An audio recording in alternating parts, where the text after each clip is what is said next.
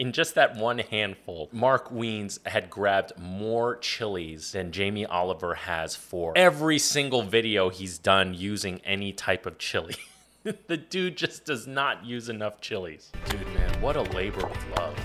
I'm sure like a Thai person's watching this and said, love, this is what we do every meal, motherfucker. Chef Brian Tsao here, not your typical chef, and today I'm gonna be reacting to Mark Wiens' Thai green curry chicken recipe, authentic Thai home cooking. Every time I've reacted to a curry dish, this guy's name comes up, and if I'm recalling correctly, in one of the videos, I'm pretty sure it's the Jamie Oliver Thai green curry, they mentioned that some of the B-roll that Uncle Roger used was actually from this guy's video. So if Uncle Roger's referencing that as his go-to for what authentic is supposed to be, this should be an awesome video. Real quick, I do want to shout out my latest sous chef level patrons. I do need to read this name, and I'm sorry in advance if I butcher it. Boratit, Chunharukchat, and Grace Robertson, thank you so much for your support. You, along with the rest of the awesome patrons, truly do make a difference on this channel. And for those of you who are watching and are not yet a patron, please consider becoming a patron by visiting the link in the description below. And finally, follow me on Instagram at Chef Brian Tsao. And with that out of the way, let's react to some shit. In this video, I'm gonna share with you a Thai green curry recipe. We've got all the ingredients to pound up the paste and got a free-range chicken. My mother-in-law is actually gonna do the cooking. Mother-in-law is doing the cooking, eh? That's how you know this is gonna be some real shit. Hey everyone, it's Mark Wiens. I'm in Bangkok, Thailand. Oh, Mark Wiens. Okay, first off, let me apologize for mispronouncing your name. It's Mark Wiens, not Mark Wines. And today, my mother-in-law and I are gonna be making Thai green curry with chicken. The first step in making this recipe is to pound up the curry paste. Is that the mother-in-law? Why she look so sad? Like, why does she look like she's being held hostage? And I'm seeing some really cool ingredients, like for example, on the bottom corner, you can see the cilantro stems or the cilantro root, which many of you had actually referenced in my previous reactions to Thai curries, is that you're supposed to be using the cilantro root rather than the actual leaves and the stems, which is actually something that was new to me. So that's why I love doing these, and sometimes I get torn apart for it for saying something wrong, but that's being human. The most important part is that I learned something from this, and hopefully you do too. Ingredients laying out here. I think it's mainly going to be the... So Thai bird chilies, looks like basil. There's some long chilies in there. I think those are kaffir lime leaves under the long chilies, and those green whitish balls are Thai eggplant. Thai green chilies that we're going to use to make it green. Okay. And then we're also going to... And then white pepper, galangal, shallots. I don't know what the like the lumpy brain looking fruit is. I've seen it. I just don't know what the name is. And then there's garlic, the cilantro stems, and then appears to be some toasted spices up there. A lot of spices. My mother-in-law doesn't write down any recipes, but somehow she just knows all of the ingredients and the amounts in her head. Yeah, that's the same thing with my bulgogi recipe that I used, that I use at my shop, my sandwich shop, Mission Sandwich Social now. It's also the same recipe I used on my episode of Beef Bobby Flay.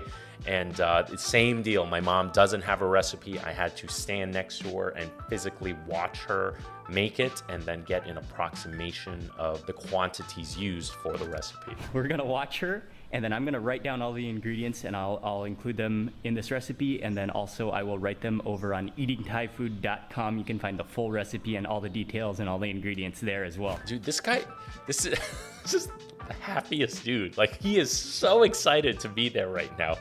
I wonder if he's that enthusiastic about everything he does in life, but his energy is totally infectious. Gonna be making a full chicken, and it's not a huge chicken, it's a free-range chicken. She said it was 1.4 kilos. The first step is just to prepare all of the ingredients. Okay, so it's like a little over 3 pounds, if I'm not mistaken. Pound. So the first step is to peel your garlic. Okay, next up for shallots. Okay. And the same thing she's just gonna... Now, I don't know about other parts of the world, but in the States, shallots have gotten huge. I mean, the size of fucking baseballs sometimes. And that's not what I remember shallots were when I was younger. They were not that big. It's just somebody had pumped them full of steroids over the past 5-6 years, and now they are fucking ginormous. This is a much more accurate representation of what I believe the rest of the world views as a shallot. Just a little random fact. Galangal. Yep. That's about a thumb-sized chunk.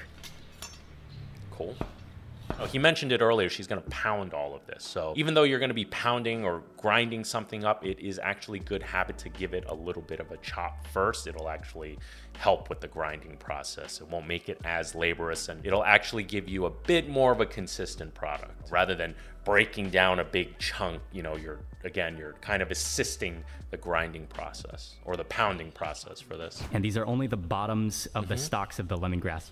And then again, she's just slicing it finely to be able to pound it. Very cool. So something I always do when I work with green curry is, yes, I always use the bottom part, just like Mark Wiens said, but I typically remove that outer layer, the very outer layer, because I tend to find it very fibrous. I did not see her do that here, the mother-in-law, the miserable mother-in-law, do it here, unless it was done off camera. But interesting. And also I noticed that she didn't peel the galangal. I'm noticing things that are different from how I would do it. But then again, I am no major authority or, you know, super pro when it comes to Thai cuisine. Again, I just kind of know the basics, and this particular video for me is much more of a learning experience. And then next up, this is a kaffir lime. Okay. All right, so that's kaffir lime. You know, essentially they're using the zest, and citrus zest is one of my favorite ingredients, period. I absolutely love to use citrus zest. And next up, these are cilantro roots. Oh, I can already really smell that kaffir lime peel. It's so fragrant. All of the pre-preparation is done. We've got all the ingredients ready. It's now time to start pounding. You can kind of just throw everything. We're gonna Sorry, just again, this guy's level of excitement and enthusiasm, and then, you know, it's like, we're gonna start pounding. Nothing to do with the dish itself. I find this guy, I think this guy's super awesome. That's it. She's first putting in the galangal and then lemongrass. Pound it, and one thing I want to mention, this is coriander seeds and cumin, which she just toasted in a dry roasted in a pan just to make it fragrant, just for about 30 seconds over a medium heat. Toasting your spices will always accentuate those flavors, give it a deeper, nutty aromas. It really transforms spices. I highly recommend you do that. Recipes don't always call for you to do that, but I promise you, most times it will call for you to do that, and it just accentuates the flavors and kind of mellows them out as far as like the sharper, peaky aromas and flavor profiles, but mellows it out and makes it a deeper flavor and aroma, if that makes any sense. It just, again, it keeps the essence of the spice, but it just rounds it out and gives it a lot more depth. Hope I didn't confuse you more by that, but let's keep watching. Now in goes the cilantro roots and the lime peel. This is white pepper corns. I'll go in. The unsung hero of East Asian cooking, okay, guys? Yes, I'm getting more specific. Sometimes I say things that generalize Asia, and they'll be like, what about this part of Asia, that part? I'm sorry. And also the cumin and coriander seeds. I got the okay to just toss in everything, so next the garlic and the shallots. We're gonna pound all of these ingredients first, and then after that we'll be adding the green chilies. Okay, in goes some salt. Okay. I'm gonna start pounding up everything. Mother-in-law is like, yo, you doing the shit. I'm fucking walking off and making the son-in-law do it. And the son-in-law is just like, hell yeah, this is awesome. It's gonna take a while, but I'm gonna tell you that it is so worth it to make your own curry paste. You know, I mentioned this before. I am no authority when it comes to Thai cuisine. I just know like the real bare basic. Like basically, I'll know when someone's fucking it up. And I made it a handful of times. And I've been meaning to make my own Thai green curry video. That's gonna come after I do the carbonara video for Vincenzo's plate. Hopefully he checks it out. I think what would be really fun is if I try to replicate this dish, straight up say, hey, I'm making Mark Wien's Thai green curry. Let's see how it comes out, because I am really intrigued and curious by this. This dude's excitement for this is just fucking infectious. I've just been pounding for about 5 minutes, and already you can see how the oils of the lemongrass, the shallots, the garlic, and the kaffir lime peel, all of the oils are coming out. It's already smelling incredibly fragrant. It's gonna be delicious. My mouth is already watering for the final product. You on fucking drugs? What the hell are you taking, dude? Next up, we're gonna add the chilies. And these are Thai bird's eye chilies, but they are green in color. So if you can get green in color, that's what's gonna give your green curry the green color. One more detail she just mentioned is that the green chilies aren't that spicy, so she's gonna add in a few red chilies as well, because the red chilies are a little more spicy. Yeah, so the red chilies are the same as the green chilies. They've just ripened more. So the more they ripen, the more capsaicin is gonna. Capsaicin is the the part of the chili that makes it spicy. There's gonna be more developed capsaicin in there, whereas the green chilies, again, it's not fully ripened. It'll definitely be spicy, but not as spicy. So like jalapeno peppers and Fresno peppers are the same thing. Fresnos are just ripened jalapeno peppers. The Fresnos will be spicier than jalapenos, generally speaking. Look at that. In just that one handful, Mark Wiens had grabbed more chilies in this one dish than Jamie Oliver has for every single video he's done using any type of chili. The dude just does not use enough chilies. And I'm gonna probably just add one handful first, pound them up a bit so they don't go flying, and then add some more. Dude, man, what a labor of love. I'm sure like a Thai person's watching this and love, this is what we do every meal, motherfucker. But I understand if you don't have the time, still better than buying store-bought curry paste in a can or something. You can take the same ingredients and you can process them, food process them, blend them up, maybe with a little bit of water to get them going. And then that will be the second best case scenario that will save a lot of time. Cool. So I mentioned that I think in both of my Uncle Roger Reacts to Jamie Oliver's Thai curries videos, where if I was making this in a restaurant scenario where I have to serve hundreds, possibly thousands of portions a week, I would definitely go the food processor route. And Mark mentioned like, yeah, you can do that. It's not the best case scenario, but you can absolutely do that. And then someone in the comments mentioned, hey, you can start it in the food processor and then finish it with the pounding, which is actually, I think, a great way to go about it. You kind of get the best of both worlds. You save some labor and time, but you also get some of the benefit of the pounding action. The breaking versus the shredding will give you a different end product. Maybe not noticeable to the average person, but any working professional or someone who has Thai style curries on the regular will definitely notice a difference. The curry paste is good to go. The next step, we've got a nice puree. The next step is to add, the final step is to add the shrimp paste. Which, there's no two ways about it. Shrimp paste looks like shit, but it's absolutely delicious. I mean, the key ingredients to a good curry. Completely missing from all of Jamie Oliver's videos. I mean, you can't have a curry, Thai style curry, without the shrimp paste. Sorry for you guys with shellfish allergies out there, but that's just the fact. It does look like poop though. Kind of smush it all together with that shrimp paste. It should be a nice puree paste. I love that sound at the end of making your curry paste. It's kind of like a squishy sound.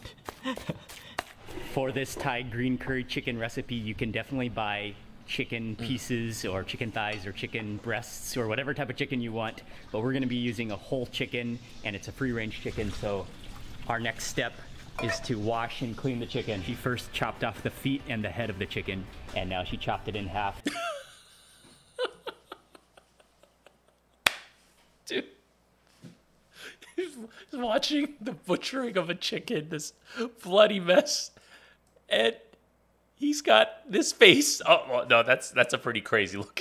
That's like Joker right there. But I'm sorry, I'm not making fun of this dude. Like I said, he's just one of the happiest people I've ever seen on camera. And he's still maintaining this while, you know, a chicken is literally being torn apart limb from limb.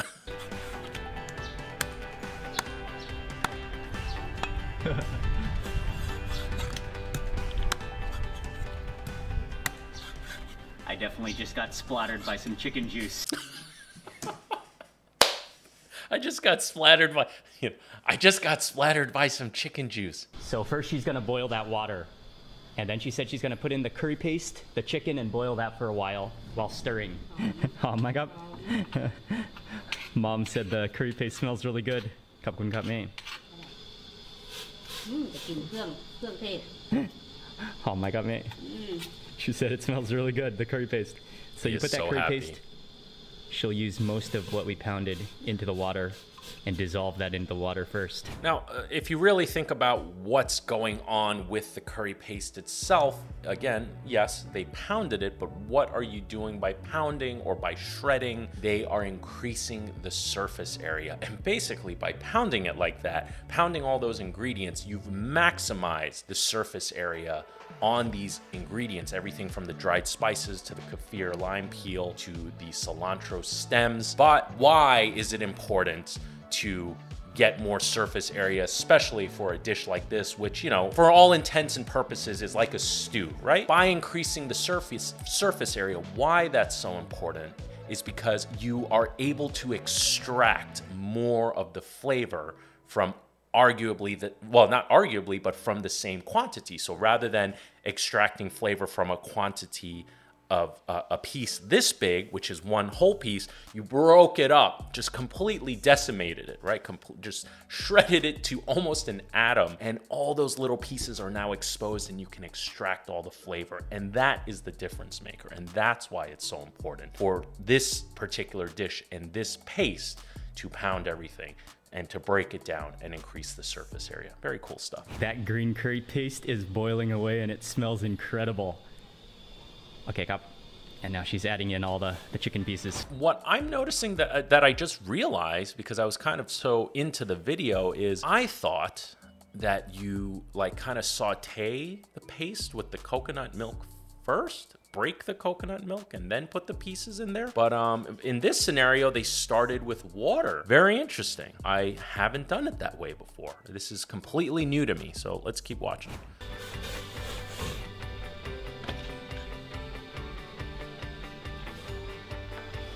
It smells citrusy, and you can also really smell those green chilies. And she's moving over to the chopping board now to slice up some kaffir lime leaves. Oh, putting them in. Okay, interesting. Again, something interesting. I thought that would have gone into the paste itself, but instead she used the peel and left the leaves whole and putting in the, not whole, but chopped the leaves, rough chopped the leaves and put it into the curry. So again, very different from the way I'm used to it. In addition to the chicken, it's common to add a certain type of vegetable to your green curry. And sometimes you can use like winter melon, or you can use an assortment of different kind of tubular vegetables. We're going to be using Thai eggplant, which is a traditional additive to green curry as well. And then also she's going to add in some sweet basil right there too. Take the sweet basil and take it off of the stems. Something I want to mention, I think she's cutting on the same cutting board. Technically, you know, at least in the States here, if a health department inspector saw that you processed chicken on that the same cutting board and didn't wash it with soap and warm water and dunked it through sanitizer, it would be a major violation. I can tell you right now, like basically all of Asia does not give a shit about that.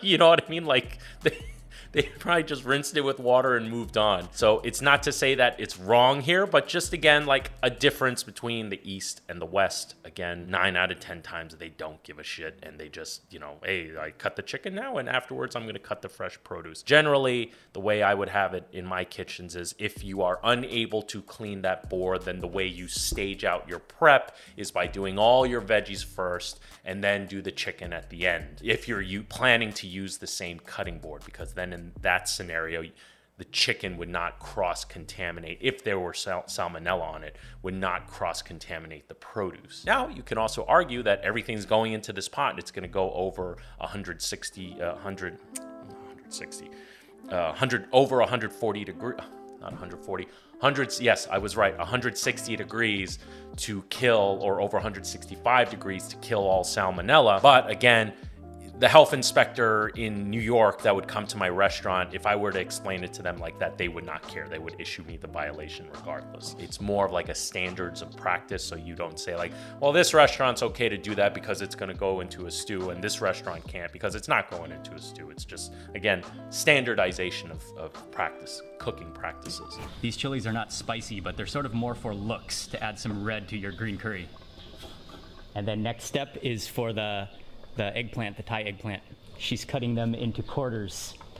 She's dropping the eggplant into the water so that they don't turn black. Oh, I wish you could smell that steam.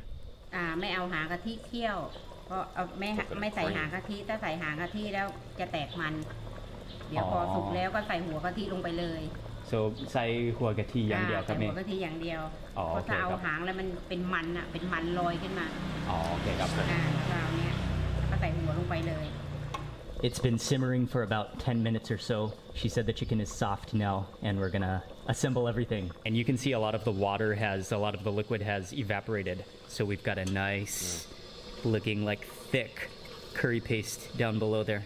What I believe is going on here, and the idea behind the technique, is you saw they started with water, they put in the paste, brought the water to a boil, they put in the paste, they broke up the paste, let it evenly disperse through the water. I think they brought it back up to a boil before they added the chicken. Essentially, they're stewing the chicken in just this pure water and puree paste mix. They're cooking it until, one, the chicken is fully cooked through, but also until the water evaporates, leaving you with just the concentrated of the curry paste as possible. And then it looks like she's about to throw the veggies and stuff, but since you're pretty much down to just the paste, I think that's going to be hot enough and pure enough of that paste flavor where it doesn't taste like in Jamie's video where he put the coconut milk at the very end and the coconut milk never broke.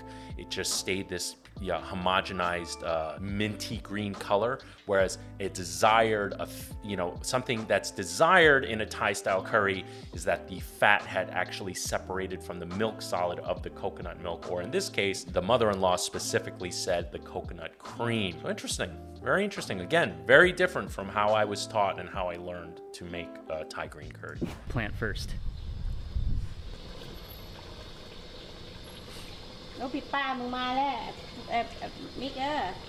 And give that a nice stir. And you can see how almost all the water has boiled out. Wow, okay, so the flavors are getting really concentrated now because, as Mark Wiens explained, the water has pretty much cooked out, leaving you with the pure flavor of the paste. And by now, the chicken has really been saturated with the flavors of the paste because it's been stewing in there that entire time. Putting in the eggplant's gonna absorb even more of the moisture. And I think that's when the coconut cream goes in. It's gonna be relatively dry in there. Then the coconut cream will separate and give you, again, the separation of fats to a milk solids and give you the desired effect at the end. Next up for the coconut cream.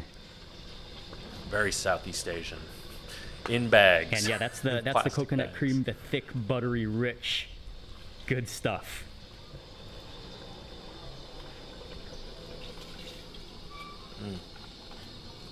Wow, it's a lot. Okay. A whole bag, holy cow. And she's adding about a spoonful of salt. But it's important, you wanna taste test the curry because there's a lot of salt and also the shrimp paste in the curry paste that we pounded. So you wanna actually taste that liquid first before you add any salt, and then you can add salt to your taste. ไม่ใส่น้ำปลาครับไม่เคยใส่ Okay ครับ We're gonna bring this to a boil, and since the chicken is already cooked, we're just gonna make sure that the eggplant is cooked. So it doesn't really need to boil for very long. The coconut milk has come to a boil. You add in the sweet basil, give it kind of a little stir, and then she added in the sliced red spur chilies that she chopped up earlier. And then you don't want to really boil it too much longer because you don't want the sweet basil to lose its flavor. So you just boil for another minute or so, and we are just about ready to eat. Just look at how thick that is. That's home cooking right From there. both the coconut cream as well as the curry paste. In Thai you call that kem khon mak, meaning it's very thick and rich. Yes. So I've also got a plate of rice. This is brown rice. I'm gonna go in chicken, bite-sized pieces of chicken, basil. Put some of this onto my rice. Put this on there. Get some of that basil as well. Oh yes. Oh, you can smell that green, like sweet green, sweet basil aroma to this as well. All right. All right.